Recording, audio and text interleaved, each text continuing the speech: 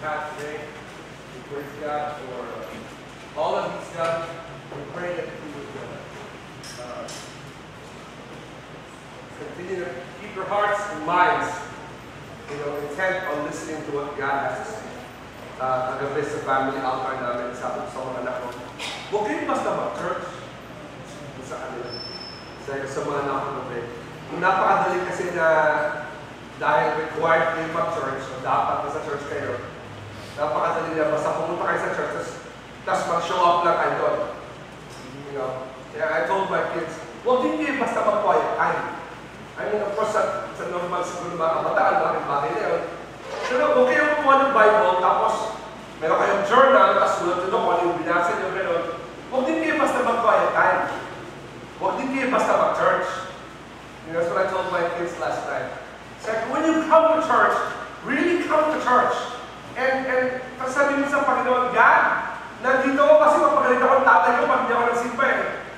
Pero since nandito rin lang ako, i-reveal mo sa akin kung anong dapat kong matutunan, anong dapat kong maintindihan.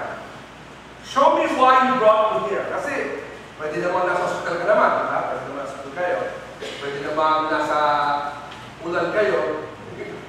Pwede naman yun. Diba sa inyo na, ulan pa ako, pagdating ko. You could be anywhere else in the world. You could be on top of Mount Everest for all I care.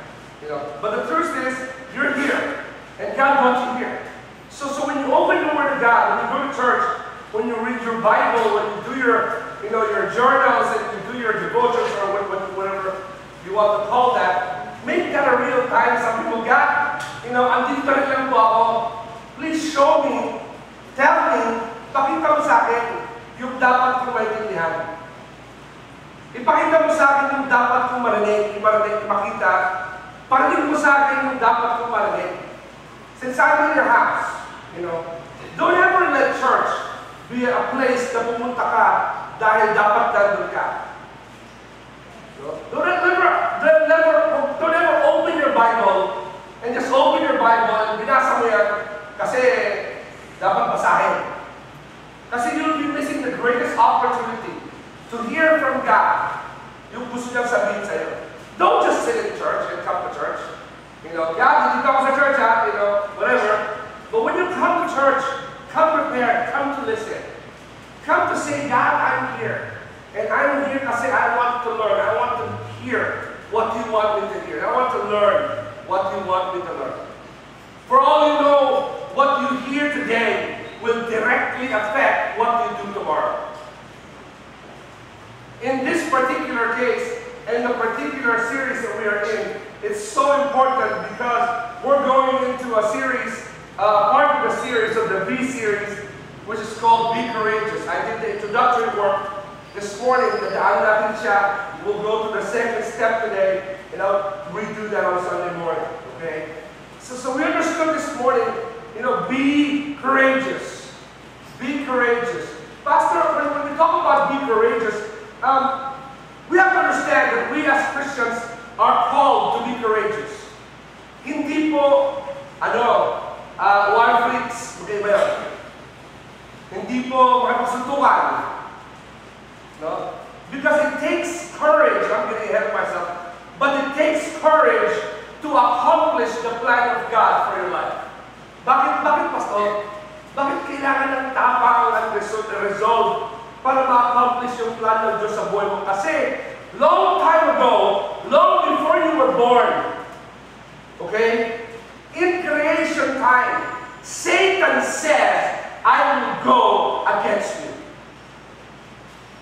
In fact, Satan lives and breathes to destroy the plan of God sa buhay mo.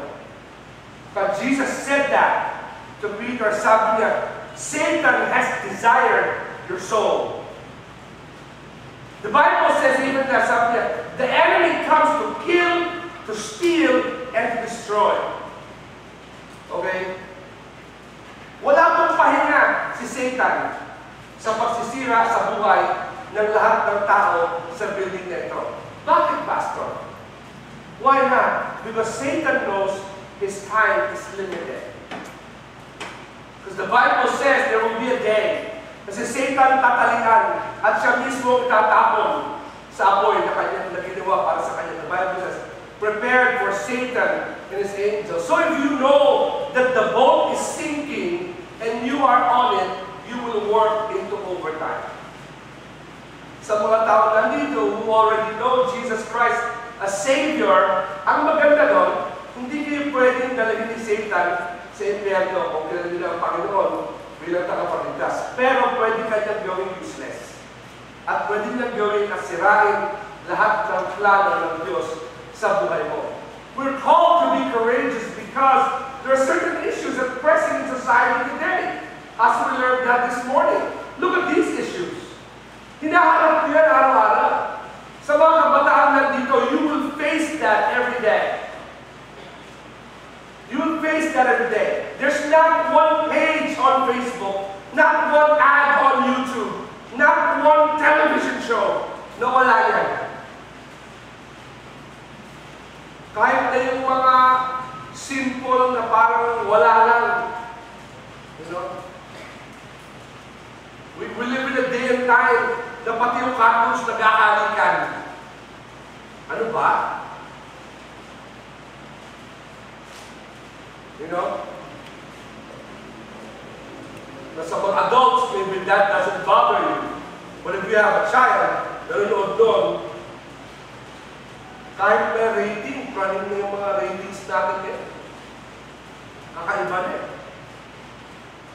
You look at that. It doesn't take a genius to know that every single moment of your life, Satan wants to desire and destroy God's plan for you and your life. That's why we're called to be courageous. That's why we are being asked to be courageous. No? Bakit, Pastor? Satan wants to destroy you because this is who you are. Jesus says, God said, in the letter of Peter, he says, you're not like that. You're not like the world. Sabi niya, you are God's chosen people. Wow. Sabi mo sa katabi mo, God, pinili ka. Can you imagine that? Ang dami pwedeng kunin at piliin ni Lord. Ikaw yung pinili. You're a chosen person. You are chosen people. You are royal priests. You are God's own possession. You, as a result, sabi niya, dahil doon, you can show others the goodness of God because He called you out of darkness into His marvelous light.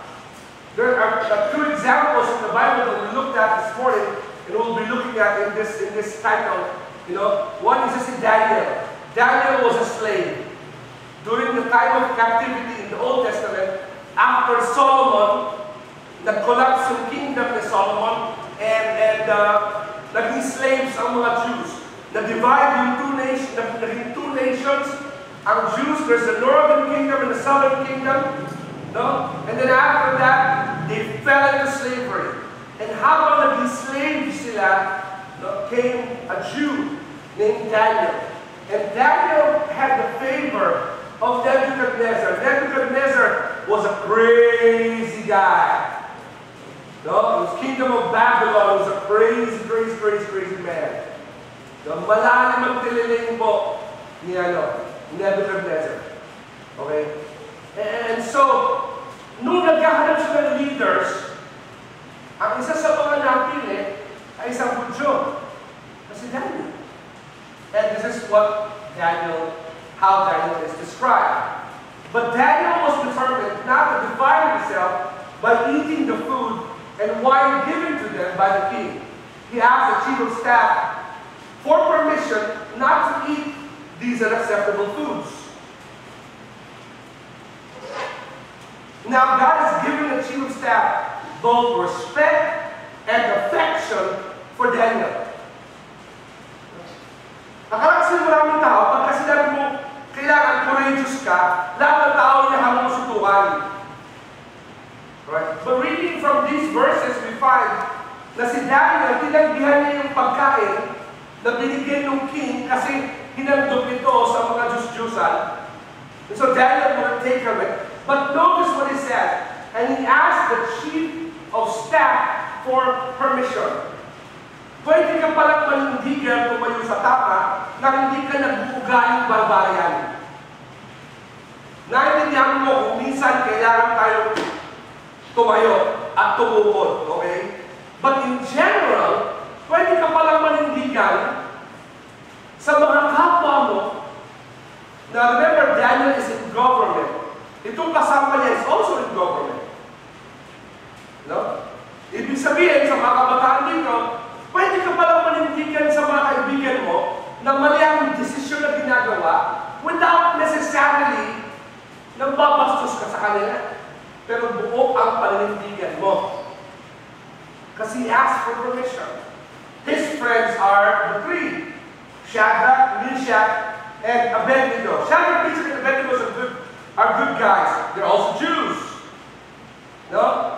Ang ginawa ngayon ni Nebuchadnezzar to test yung loyalty ng mga tao, gumawa siya ng giganting malaking statwa na lahat ng tao dapat sumamba. So tutunog yung trumpet. Pag tutug ng trumpet, dapat all of the people in the world under their rule, dapat magbow yan. Medyo malaking idol to. No? Magbabow sabay-sabay. Wala yung kung hindi nagbow. Yung apat. Daniel, Shadrach, Meshach, and Abednego. And because of that, sabi ng king, I'm sorry, pero I have to throw you into the fire. Kasi nakutos ko, hindi ko pwede baliin. Papatayin ko kayong tatlo. No? I don't have a choice. And this is their reply. Shadrach, Meshach, and Abednego replied, O Nebuchadnezzar, we don't need to defend ourselves before you. If we are thrown into the blazing furnace, the God whom we serve is able to save us. He will rescue us from your power. And then there's the word, your majesty. May paggalang pa rin. And then they say this, but if he doesn't, kung hindi kami niligtas ng Diyos namin, we want to make it clear to you, your majesty, that we will not never serve your gods or worship the golden statue you have set up. Dahil doon, these guys made such an impression on Daniel, on Nebuchadnezzar. Si Daniel made an impression on the king. Ganun din si Shadrach, Meshach, and Abednego made a great impression on the king. Let me segue as I did this morning. Okay? And on a greater way. Alright? Mahirap kung gusto mo na mapaayos yung buhay mo, surround yourself with people who want to glorify God also. Kasi pag busabos at bastos at walang pakialam sa Diyos, yung mga kasamang pinapaligid mo sa sarili mo, don't expect you to do the same thing. Kasi madadala ka niyan. Dami ng Bible malinaw. Sabi niya what? Bad company corrupts good morals. That's what Proverbs says. Surround yourself, mga kabataan dito, surround yourself with people who will make right choices with you. Kaya bulabog ang buhay mo kasi mga tao pinapaligid mo sa buhay mo. Pastor, Christian sila. Hindi lahat ng nasa church Christian. Sabi sa Bible, meron dyan nagpapanggap na tupa pero kambing naman. Sabi, may mga anak ng Diablo sa loob ng simbahan. Merong anak ng Diyos na ugaling anak ng Diablo sa loob din ng simbahan. Don't look for a Christian person na kaibigan or life partner. Look for a faithful Christian person or life partner. Okay? Why, Pastor? Because when we are courageous, we are contagious. When we are cowards, we are also cowards. Pag naduwag na tayo, duwag na lahat. Kaya sa gera, binabaril ng mga duwag Hindi dahil parusa, kundi marami ng damay. Pag tumakbo, matakbo ng lahat. I remember many years ago, many years ago, dahil yung Pastor Joseph na to, Pastor Joseph, matapang yun alawa yun adik ba naman? No. May nagpunta dito sa church natin, naalala ko kayo no? Tapos, ang ginawa ng bato dito sa church natin, hinahapon nila ng mga IBTC, pababa doon. Siya yung naunguna. Maloko mga to, sinahabol nila, nakaw pa kasi. Hinahabol nila, no? Mamaya, di ba sabi ko, nababago sa mababa. No, wala pang, may martinis to, maliit pa lang. Yung bato, umuulan na, pasalubong sa kanya. Sigaw siya, mga bata, mamaya, tuloy lang! Huli natin to! Nung una pa, oh, sige, sige, may sumasagot eh, no? Nung umuulan ng bato, tara, tuloy lang, kaya natin to! Napansin nito mga sumasagot. Wala, oh, kaya natin yan! Wala nang ganun. Wala nang ganun. Pagtingin daw niya, umuulan ng bato, pagtingin niya. Yung mga kasama takbo na mabalik. Huwag sila parang namabato sila eh. Okay?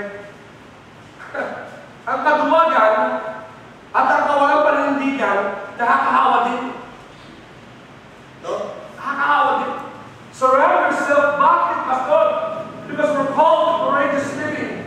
We are called by God for courageous priorities. We are called to courageous legacy. We are called to courageous faith.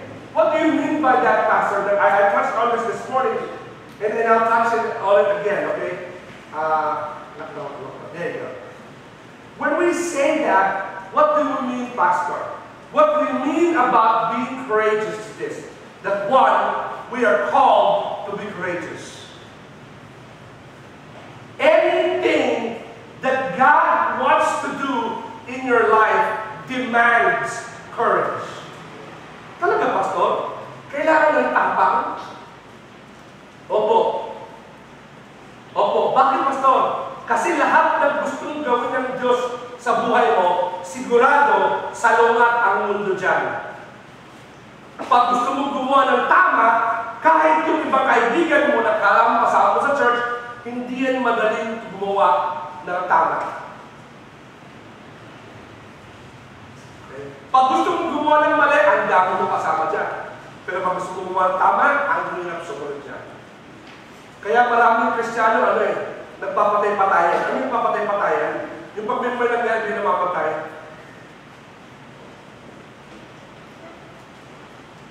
Tumitingin pala yun.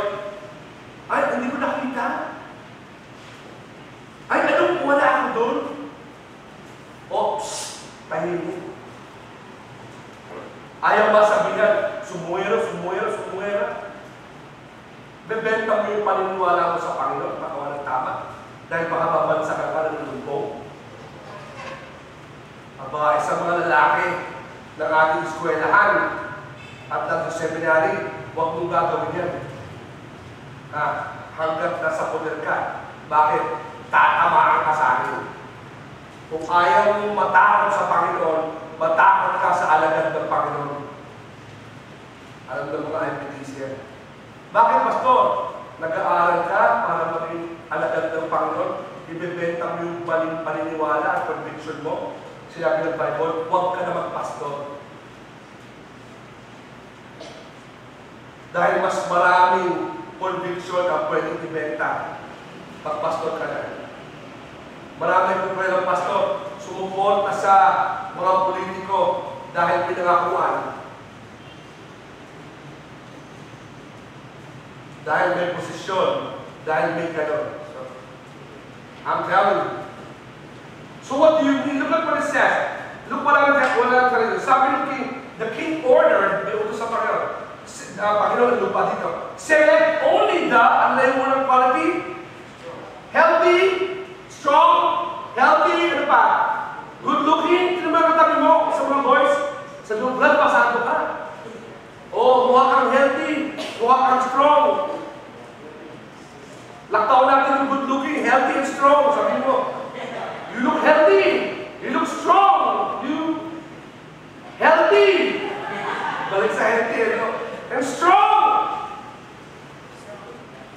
Healthy. Healthy ulit.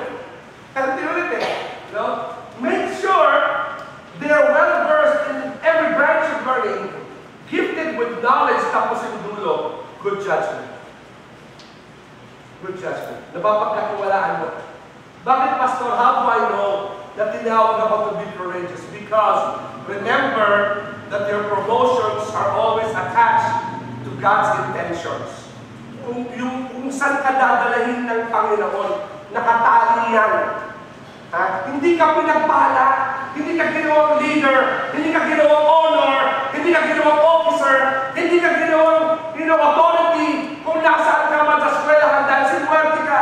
God placed you in a position because your promotion has an intention. God brings us for resilience. Hindi yung mamatay lang tayo sa isang tabi. There are too many commands in the Bible for us to stand. Daming puto sa Bible na manindigin ka, tumayo ka sa tama. Dahil mga tao niya, bengay kung tayo sa tama, sa anong sasabihin ng kaibigan. Tapos pag nagkatuloy yung buhay, nagkakaroon mo na lahat, iiyak, magdadrama. Pag nawala yung pangako ng Panginoon, iiyak, mawawala. Ano sabi ng Panginoon? Aba, kaya kita pinagpala, may responsibilidad na nakakibat yan.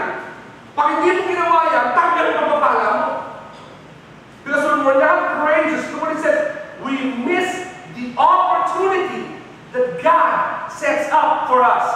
Huwag mong paglaruan ang plano ng Diyos sa'yo. Tayuan mo ang pangako niya dahil pag hindi, mawawala yan. Hindi waldas ang Diyos. Hindi waldas ang Panginoon. Pag hindi mo tinayuan ang pagpapala ng Diyos, ibibigay niya yan sa ibang tao. Sa lahat ng tao, katrabaho ko sa buong buhay ko. Sa church na nandito, yan ang number one kong sinasabi. Kaya ka nandito, kaya ako nandito, kasi pinagpala ka ng Panginoon. Sirain mo yan, aalisin kita, bibigay ko sa iba. Bakit? Kasi po, trabaho ko na patakbuhin ang pagpapala ng Diyos. Hindi ako basta, security guard? No ID, no entry, paparusa lang? Hindi po. Bilang pastor, it's my job na pag alam ako pagpalaki ng isang tao, pagpalaki ng isang kabataan, ang isang adult, isang kung sino, as my authority in the church, karapatan mo din sa Panginoon na tanggalin yan sa'yo pagka hindi ka tapat. At kung paano kayo din, pwede nyo gawin sa akin yun pag hindi ako nagtapat. Dahil kasama po yan dyan. Ano again, sabi natin, remember, your promotions are always attached to His intentions. Secondly, not only na tinatawag tayo to be courageous, and this is my last, we are also called to choose. Notice Daniel chapter 1, verse 8. Basahin natin sama-sama. Basahin naman, di ba? Ready? Begin. But Daniel was determined not to defile himself. Ano sabi ng tatlo? The God whom we serve is able to save us. He will rescue us from your power, your majesty. But even if he doesn't. Ano ibig sabihin, Pastor, na tinawag ako ng Panginoon para pumili? But you're choosing to follow God is never without fear. Parating may kaba pag pinipili mo yung tama. In fact, kung Christian ka, dapat kang kabahan pag hindi ka kinakabahan. Pag masyadong buo ang loob mo, pag masyadong carry yung sitwasyon, tumigil ka muna at mag-pray ka. Tumigil ka muna. Baka masyado kang bilhin sa sarili mo. In fact, madalas yan, pag hindi ako kinakabahan, tumayo sa pulpito para mag-preach, nagpe-pray ako doon, you will find me there. And I said, God, bakit di ako kinakabahan?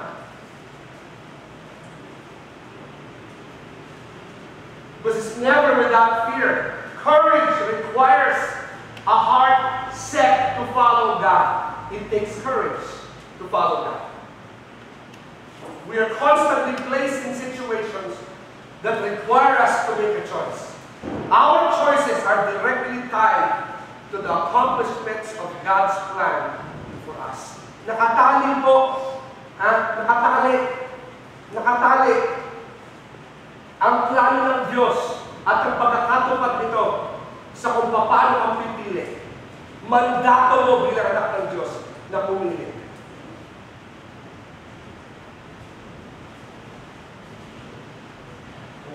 Nabanggit ni Pastor Paul nung Sunday night na sa isang Q&A sa camp, kung nakaraang camp, may nagtanong sa akin, Pastor, paano ko po malalaman na yung napili kong karera sa buhay ay kalooban ng Diyos? Ang sagot ko, pasensya ka na, sinagot ko na tanong mo.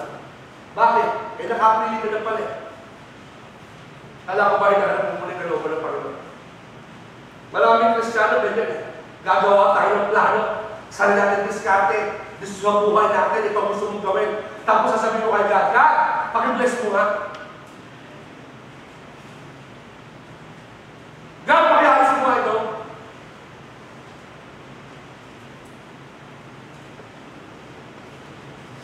Sa mga anak ko na mabagod ka sa mga tao, na mabagod ka madalas, pag may ganun silang status, sabihin ko, nagpapaalam ka ba? O sinasabihan mo ko? Hindi ko nagpapaalam, sinasabihan mo ko eh. Maraming Kristiyano ganyan eh, no? Liligawan mo yung babae, papormahan mo lahat, gagawin mo. Kasi pag may pray mo, God, sana po maging kalooban mo siya. Pray ka pa. Umasa ka sa trabaho, umasa ka sa business, pinasa ko, sabi mo, God, pagpalain mo, sabi ng Panginoon, hindi ko papalain yan. Ano na pagpapala ko, nandito ka eh. That's not gonna work. Courageous faith stands up when everyone else sits down. Pastor, what if I don't choose? Diba? Mas madali yun, diba? What if hindi ako pumili? No. Hindi ako pumili o hindi ako sumunod sa Panginoon. You know what happens? When you choose not to be courageous, you lose direction and suffer. You become a victim, not a victor. Bakit? Bakit pag I don't stand sa pinapagawa ng Panginoon sa akin? Pag hindi ko sinunod ng Panginoon, bakit ako magsasuffer? Eh, mali yung direction mo eh. Mali yung direction mo. Kung minsan, itong si Waze, ang kulit. No? Hindi masyadong sundin nila parang Panginoon. Kasi ang Waze parang Panginoon kung minsan eh. In 500 meters, turn left. Yung mga gano'n. Lalo pag matindi na yung traffic, huwag niyo masyadong sundin. Kasi lalo kayong liligaw o mawawala. I remember na sa LX kami, sabi niya, pumasok ka dito, turn right sa Valenzuela exit. Nag-turn ako dyan, no? Kung saan-saan lupaalog kami umikot ng Valenzuela. Ang siyang tagal talaga. 2 oras lahat ng iskinita. Pati ata siya ng mga tao dinaanan natin doon. Sabi ng asawa ko eh, alam mo ba kung saan dumadaan? Hindi, pero minsan ko nasubit ko, sinunod ko na lang din. Sinunod ko, grabe kung saan-saan kami umikot dyan. No? Pag biglang gano'n sa labas namin gano'n, alam mo sa kapinapunta? Ha? Doon din, sa Mindanao Avenue. Nabaliw ako eh. Hindi ako umikot, doon pala ako babagsak. Oo nga pala ang traffic, 2 oras na ba yung ikot? Eh, patawarin. Di ba? So, okay po siya, susunod siya. But sometimes, ginawa mo yan, nasasabihin ka yan, in 200 meters, take a left. Tapos di ko papansinin.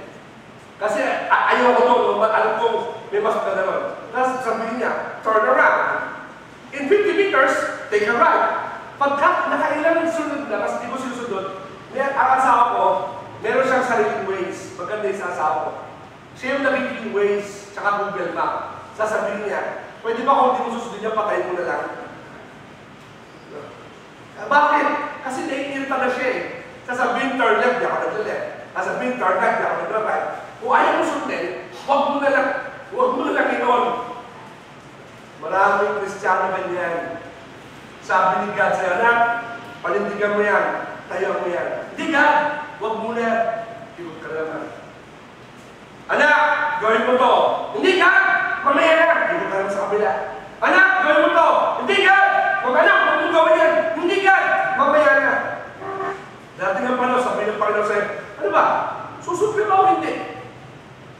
Nag-pray ka pa. Nag-pray ka ba? Because when you don't choose to be courageous, you lose direction. Hindi ka pwedeng bigyan ng gabay ng Diyos sa lugar na mali naman yung pinupuntahan mo. Okay? Satan will never, listen to me, Satan will never lead you anywhere near the will of God for your life. It's always the other way. Always the other way. Pastor, what do you mean? Let me explain to you. In Psalm chapter 1 is a perfect example that we get kay David. Basahin na talaga sa Psalm chapter. Ready? Sabay-sabay tayo? Begin. Blessed is the man who walks not in the counsel of the wicked, or stands in the way of sinners, nor sits in the seat of the scoffers.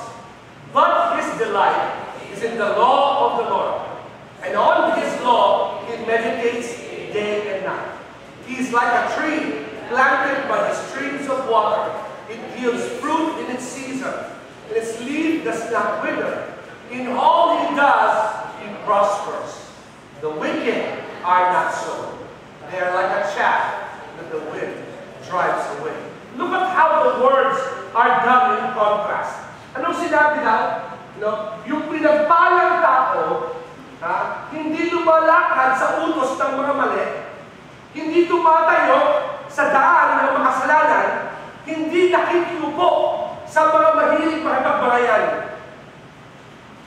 But his delight is in the law of the Lord, and on his law he meditates day and night. Ano ko sa'yo? Saan ka nag-meditate today? Alam ko na church ka, pero lately, saan ka nag-meditate? Last week I had that incredible spiritual hunger. You know, what do you mean, Pastor? Kasi sa dami po ng, 2 weeks ago, sa dami po ng ginagawa ko, preaching sa dami po ng ginagawa ko, lalo na particularly, isang buong buwan ng April nagpapasok sa first part of May. Sobrang, for some reason, nagkadikit-dikit lahat ng mga preaching engagements ko kung saan-saan. I became so busy with ministry. Ministry, as in kaliwaan, puro preaching yan. Nagkasakit na ako kapag-preach. Sa dami, hanggang umabot na ka-adult camp, may sakit ako doon. Nagtago na nga ako doon, nag-preach ako na as in hanggang pagkatapos doon, tuloy-tuloy talaga. And all of a sudden, about 2 weeks ago, I felt so, honestly, I'm your pastor, I'll tell you that, I felt very empty.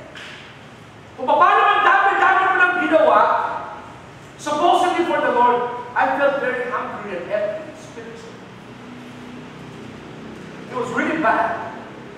I mean, hindi naman ako nagkakasalag, gusto buwa ng kalokohan, but something's not right. Then I stepped back, and I said, Lord,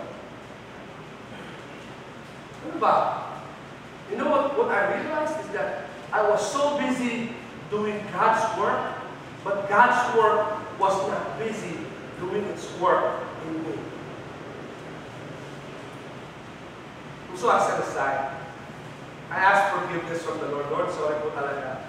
I've become so busy and doing so many things. You know, hindi po tama. I set aside and I pushed things away. And I began to get through the Word of God. I began to read the Word of God. I began to read books I'm supposed to read that nourishes me. You know, I began to do that. You know? Para bang pinakain mo lahat ng tao, pero ikaw hindi ka kumakain. You see, anong ibig mo sabihin ng pastor? You see, God will never ask you to stand in a place where He will not stand with you. Bakit mo sinabi yan, pastor? The story happens with Shadrach, Meshach, and Abednego. Nung ayaw nila mag-worship, pinadala sila sa fiery furnace para sunugin. Tapos nung tumayo sila, apparently, yung malaking oven, may viewing area. Pagtayo nila doon sa loob, sinindihan yung apoy, sa sobrang lakas ng apoy, sabi ng king, palakasin mo ba yung apoy lalo? And the fire got so hot na yung mga soldiers, nagsindi ng apoy, actually died. No? Nasunog yung nagpalago ng apoy. It was so hot. You know? And then they said this. Sabi ni Nebuchadnezzar, ilan ba yung pinadala natin sa fiery furnace, sa oven? Sabi nila, my king, 3 ang nasa fiery furnace. Sabi nila, but there is a 4th man. Meron pang 4 lalaki. And what they noticed was, nasa gitna sila ng apoy, and the Bible says, hindi nasusunog ang kanilang damit. In fact, nung namatay lahat ng tao doon, lumabas sila, and the Bible says, hindi amoy puso yung damit nila. Because there was a 4th man in the fire. That was God. That was God. I'm telling you this today. Sa mga kabataan dito, magpapasok ka na. Ulit. Pasok ka na naman. Manindigan kayo sa tama. Because God will never ask you to stand in a place where He will not stand. Hindi hihingi ng Panginoon na manindigan ka, pero ipapariwala ka sa Kanya. Be courageous. Fight on your knees and pray and stand for God. Bakit? Because you are mandated to choose. Hindi ka pwedeng hindi mamili. Kasi sinusubok ng Panginoon kung pwede kang pagkatiwalaan. Oh, by the way, after nito, itong event na to, lalo silang lumaki. In fact, in the words of Nebuchadnezzar, sabi niya after this event, sabi niya, praise be to the God of Shadrach, Meshach, and Abednego. The most cruel king ng panahon nila, natuto na tumawag at magpuri sa Diyos. Kasi courage is contagious. It's contagious. In your decision makings today, how you are with your friends, business mates, people around, are you making the courageous choice? Are you making the right choice? God calls you to courage. God calls you to choose. Hindi ka pwede hindi mag-choose. You're supposed to make a choice. Remember, yung blessing ng Panginoon, nakatali sa pagpili mo. At hindi ka naman papapiliin ng Panginoon kung hindi ka niya sasamahan. Hindi niya sasamahan. So maybe today you are here, and you are in a particular situation where you have to make choices in your life. I pray that you will make right choices. I pray that you will say to God, God, help me, Lord, to make right choices in my life. Kasi Panginoon, yung pagkakatupad ng pangako mo sa buhay ko ay nakatali, Panginoon, sa mga desisyon na gagawin ko para sa iyo. Make right, courageous choices for God. Pastor, mapapagkamalan mo ako, mapagkatawanan ako. Bayaan mo. Kasi yung plano sa Panginoon sa buhay mo, sa iyo yun eh. Hindi naman sa kanila. Hindi naman sa kanila. Huwag mong sirain yung pangako ng Panginoon sa iyo. Sipin mo na lang, paano kung si Daniel natakot bago anong sabihin sa kanya, tapos kumain siya? Paano kung yung three young boys, Shadrach, Meshach, and Abednego, decided, you know what, luluhod naman eh. Pwede naman ako lumuhod sa katawan, pero yung puso ko hindi nakaluhod. Tulad ng ginagawa ng maraming tao. Ano yun? Makisama, pero huwag makisama. O, pero pagkasama ka, masama ka na rin. Nasubukan niyo bang pumasok sa smoking lounge? Hindi ba paglabas mo doon, kahit hindi ka nagsigarilyo, amoy sigarilyo ka pa rin? No? Nasubukan niyo ba pumasok sa nagbiprint ng tuyo? Hindi ba paglabas mo, amoy tuyo ka na rin? Ang sarap mo kagatin. That's what I'm saying. That's what I'm saying. Wala sa Bible yung makisama, huwag makisama. Ang nasa Bible ay, tumakbo ka, palayo, nakikita mo pa lang yung masama. Get away from it. Make the right choices today. Maybe you're here and you have important decisions that you need to make sa buhay mo, sa business mo, sa trabaho mo. Make the right choices. E paano, pastor, yung kaibigan ko ganito? Bayaran mo sila. Manindigin ka sa tama. Sabihin mo yung maling ginagawa. Pag ayaw sumunod, iwan mo na. Sabi nga ng Bible, pagpagamon sinelas, kung sa mukha, sinelas na. And bayaran mo sila. Let them miss the plan of God for their life. Not you. Not you. Dear Father, we come before you today. We just praise you, Lord, and we thank you because meron kaming examples tulad ni Daniel, ni Shadrach, ni Meshach.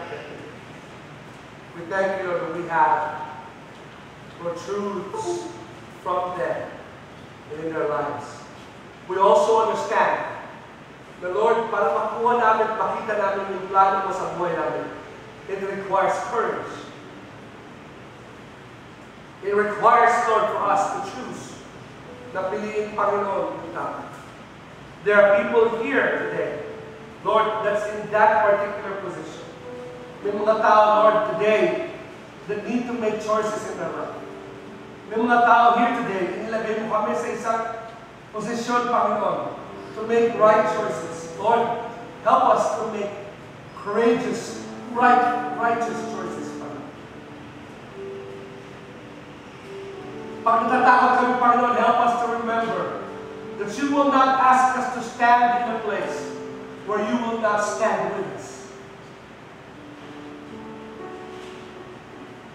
You will never ask us to do that, but you will always stand with us. You have called us to make a choice, to make right choices. Lord, today, help us to make those choices. Mahirap, maraming sabihin ng iba't ibang tao, but God, in your name and in your power, help us to make these right choices. Lord, we will praise you for them. We will thank you, Lord, for them. Salamat po, Panginoon, sa lahat. Salamat po, Panginoon, sa lahat. I pray now that you will teach us, Lord, to live for you, to stand for you, when everyone else, Lord, wants to sit down. Help us to stand, be courageous. In times of decisions, remind us of this message today. Bukas pagharap namin sa totoong mundo, remind us of this message today. And that we will praise you.